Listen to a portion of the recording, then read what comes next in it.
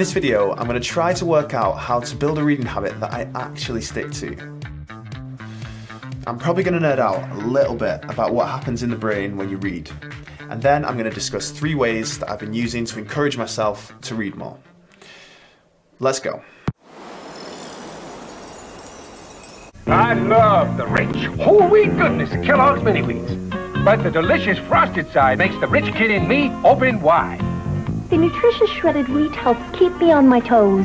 But the little ballerina in me thinks the taste steals the show. Kellogg's Mini Wheats, wholesome shredded wheat for the adult in you, great taste for the kid in you, so they're delicious and nutritious. The whole grain wheat really packs a crunch, but the delicious taste gives it just the right punch. Table for 2, please. Yes, you'd prefer something in our smoking area, Philippe? Fine. How'd you know she smoked? Teeth, Orlando. Tobacco stains give smokers away. Not when you brush every day with Topol. Topol Smoker's Tooth Polish with fluoride safely removes newly deposited tobacco particles and helps clean away built-up stains. Table for 2, please. I have a charming table in our non-smoking area. No, we smoke. But your teeth, so clean, and he smokes. Topol, the only toothpaste a smoker needs. Hi there, and welcome to Nostalgia Hit. In today's video, we look back at the cast of the 1990 Christmas blockbuster, Home Alone. We'll revisit the stars of the film, and update them as of 2021. So, grab your Home Alone Then and Now ticket. And don't forget to hit the notification bell and like and subscribe to the channel. Enjoy the video. Macaulay Culkin played Kevin, a mischievous, quick-tempered boy who is mistakenly left at home. While his family head off to France on a Christmas vacation, Culkin was undoubtedly one of the most successful child actors ever, winning several prestigious awards. During the 90s, he also starred in films such as My Girl, The Good Son, Getting Even with Dad, and Richie Rich. Recently, he has starred in the 10th season of American Horror Story double feature, to much critical acclaim, and is the publisher and CEO of the satirical pop culture website and podcast, Bunny Ears. Culkin was born on August 26, 1980, and is now 41 years of age.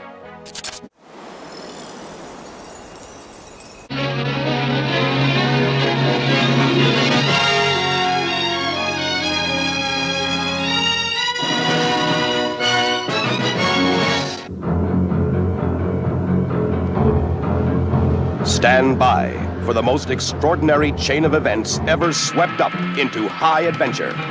Hey, Larry, where's the forklift? Forklift! It's over there for the baggage loader. Airplane. Airplane is drama. This is Dr. Brody at the Mayo Clinic.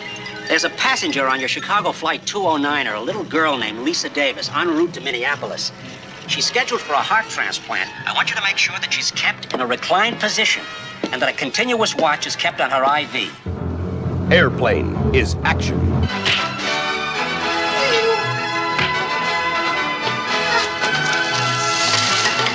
Airplane is romance. I love you, Elaine. I love you. Airplane is music. There is only one river, there is only one sea. Airplane is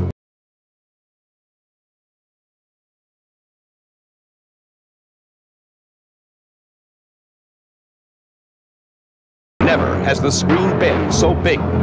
You ever been in a cockpit before? No, sir, I've never been up in a plane before. Peter Graves. You ever seen a grown man naked? Kareem Abdul-Jabbar. My name is Roger Murdoch.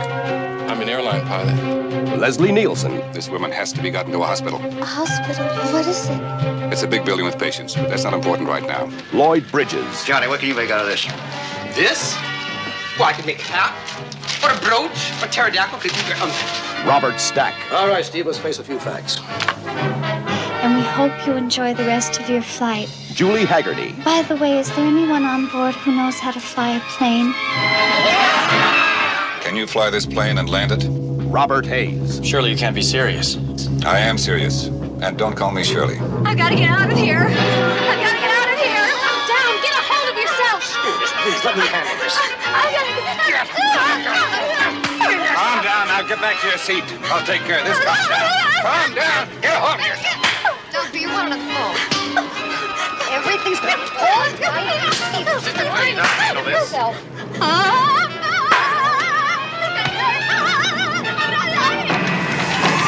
Mayday! Mayday!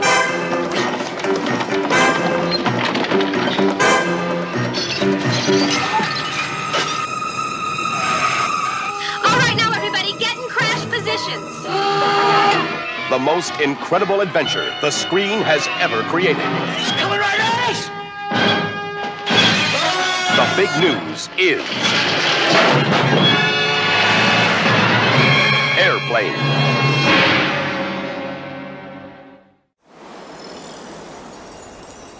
These are the top 10 things you should be buying at Dollar Tree this January 2022. And they're starting the year off strong with some top decor finds and amazing new items for around your home. In the first spot, $1 security cameras that are completely fake. But I decided to buy and try these just to see how realistic they look as a theft deterrent. Surprisingly enough, for $1, they actually come with a mounting kit. This does give you some peace of mind alongside a real anti-theft system, which I always advocate for. Alright, so I'm having the first espresso of the day, and I'm here at Večerka in Brno, where our friend Tommy, who is a skilled barista and also co-owner of the place, will explain, prepare and show you all the espresso drinks on the menu. So check it out. We'll break down all espresso drinks into two categories, black coffee and milk coffee. In black coffee we will talk about single espresso, double espresso, americano, lungo and filter coffee. In milk coffee we will talk about macchiato, cortado or piccolo, flat white, cappuccino and cafe latte. The names vary a lot around the world and recipes are not set in stone, but this overview should be a good starting point for you. Top 10 forgotten department stores here in the United States for Halloween. America loves its restaurants and shops, but they are not always permanent. As times change, so do merchants around the world. Some are bought, and some just disappear. Here are some of the chains that have come through the United States. Before we start the video, please subscribe to this channel and ring the bell icon so you never miss an update. 10. Bradley's. The Bradley's department store, popularly known as Bradley's, was a department store located in Braintree, Massachusetts, operating mainly in the northeastern United States. At its peak in 2000, Bradley's operated more than 105 stores in 7 states across the Northeast, with approximately 10,000 employees, as well as being part of Stop and Shop from 1961 to 1992. The series went on in Chapter 11 with a bang. In 2000, all its stores were closed on March 15, 2001. The Bradley's was renamed Bradley International Airport in Connecticut, where the first meetings were held and maintained the store's founders. The first store opened in New London, Connecticut on March 14, 1958. The company was acquired by Stop and Shop in 1961, which ran the series until 1992. Mark it. Marking again. I'm gonna mark the crap out of this scene. Mark it. Mark it. Come on, you little... It takes two to make a thing go right. It takes two to make it out of sight. Hey! Oh! I lost a piece of my manhood. Yeah, we cut. Oh, Kevin.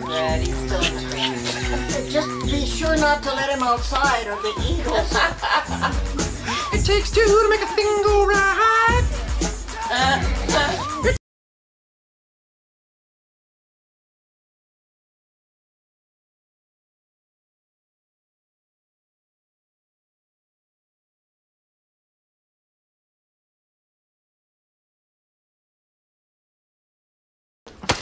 Oh! Oh my God! Naked! Why are you wet? God. Don't look at me! Oh God, you're showing everything. Cover that up. 1, 2, 3, get loose now. One more, get out of here. You're a freak. Shut up.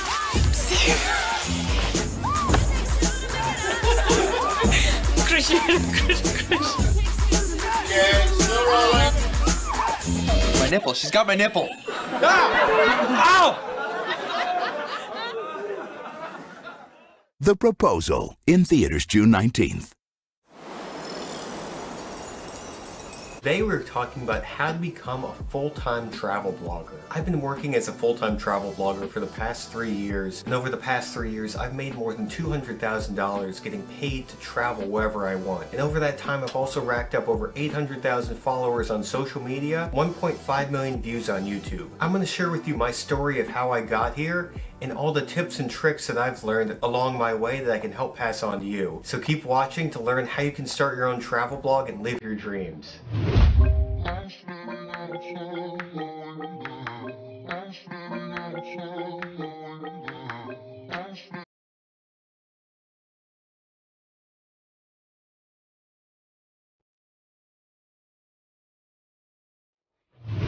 Hey guys, my name is Andrew Wise with Life Tailored, and we talk about everything that makes your life great. Make sure to like, comment, and subscribe down below, and follow me on Instagram at Life Tailored. So first I want to start off talking about my story of how we got here, Way and myself. 7 years ago we moved to New York City and we were flat broke. We barely had enough money for rent. And if you would have told me at that time that someday I'd become a full-time travel blogger, I would have thought you were definitely crazy. And looking back on that frigid day in February when we moved to New York, the last thing on my mind was being able to get paid to travel the world. But the thing is, that all changed about 4 years ago when I decided to devote myself to becoming a travel blogger and giving it a shot. I hope that you get inspired by this video and you make that change to change your life and live your dreams and follow what you want to do passionately and work your ass off, or work your butt off. The reason I've been so successful is I never stop grinding. I'll tell you that this video is going to be better than yesterday's video, and the videos I create a year from now are going to be better than this. Every day I'm learning something new, I'm honing my craft, and I'm getting better. I enjoy the learning process of all of this. I taught myself how to shoot video, how to shoot photos, how to build a website, how to edit photos, how to edit videos. And it's because I love learning. That's the main thing I want to get across from you guys is you need to love learning, because this is going to be a hard job. There are going to be some highs, there are going to be some lows, but every day your goal is to get better. Most popular toys of the 1960s. The 1960s toy market continued to grow and is one of the golden eras for toys. There were more toys than ever before. Licensed toys from television shows became huge. Many of these toys lived on into the next decade and more. As Barbie was really beginning to take off, there was another doll that really gave her a run for the money. Her name was Chatty Cathy, and she was a talking doll. She became the second highest doll of the decade. You would pull a string on her back and it would allow Cathy to speak one of her own 11 phrases. I love you, of course, was one of those. The doll even made an appearance on the Brady Bunch with Marsha Brady. Barbie made her debut in 1959 and really hit it big in the 1960s, but she went without a companion for 2 years before Ken arrived on the market in 1961. Initially, the doll had felt for real hair the first year. After the first year, it was replaced with a plastic do. Dolls were a hot commodity in the 1960s and they needed a place to live. 1962 introduced little girls to a cardboard ranch complete with mid-century modern furniture. Years later, Barbie would add levels and decadence to her home. Dolls got a little more masculine in 1964 with the introduction of G.I. Joe. A whole army of plastic soldiers just couldn't stand up to Hasbro's mighty hero.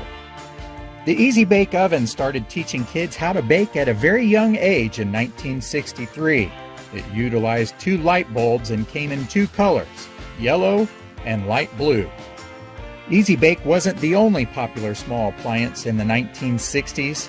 In 1966, Susie Homemaker was released, and it was a line of shrunken appliances that made little girls forget about their Easy Bake Ovens. Wham-O produced many of the most memorable children's toys of the 1960s. The Super Mini Ball came out in 1965 and was one of the most popular. These super bouncy balls were supposed to bounce 6 times more and were supposed to be 6 times more fun. When Lite-Brite was launched in 1967, it was billed in catalogs as the amazing new toy that allows kids to color with light. It came with 16 pre-printed picture sheets to lay on an image box. There was nothing like the frustration of when you were working on a picture and you accidentally bumped your box and all the pegs fell out. Matchbox had been selling tiny cars for over a decade when Mattel jumped into the game with Hot Wheels in 1968. The initial line of cars included American muscle like Camaro, Corvette, Firebird, Mustang, and more.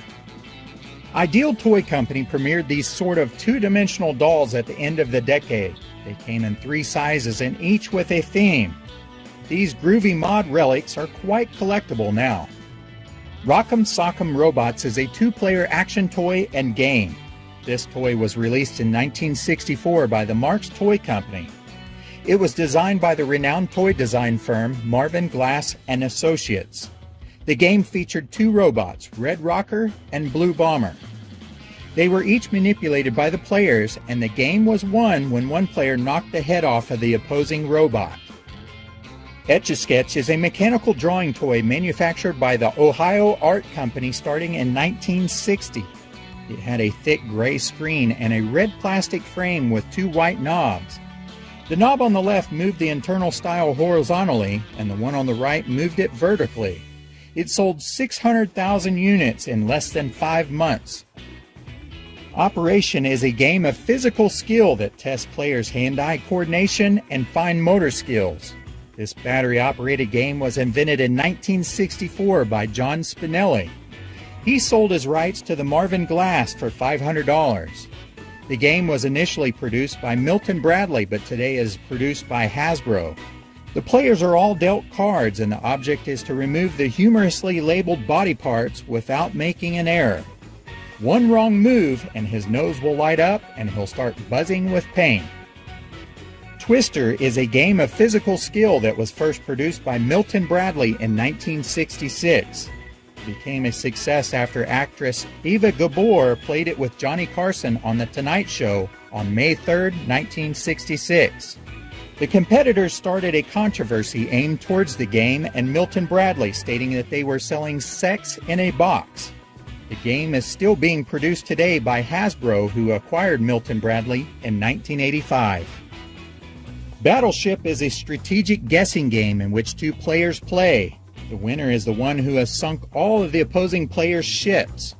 Originally, it was a pen and paper game that stemmed somewhere around after World War I. It was printed on paper by various companies in the 1930s and 1940s. In 1967, Milton Bradley introduced a version that used plastic boards and pegs. In later years, it was modernized with electronics, but the original version is still just as popular. Batman gets an honorable mention here. He was certainly not new, though. He first appeared in Detective Comics in 1939. But the Batman television series that aired in 1966 was extremely popular. Because of that, there were all sorts of merchandise and toys that were released, and they were highly desired. From Batmobiles to figures and water guns to so much more, these were a big part of the 60s toys as well as decades to come, all from the television show. The 1960s produced some iconic toys that are still enjoyed by kids today as well as adults who had them as a child. Many of these toys are now collector's items worth tons of money. Thanks for watching this little episode on the most popular toys of the 1960s. I hope you enjoyed it, and if you did, stay tuned. Next, we'll be taking a look at the 1970s and the most popular toys from that decade. Thanks for watching, and we'll see you guys next time.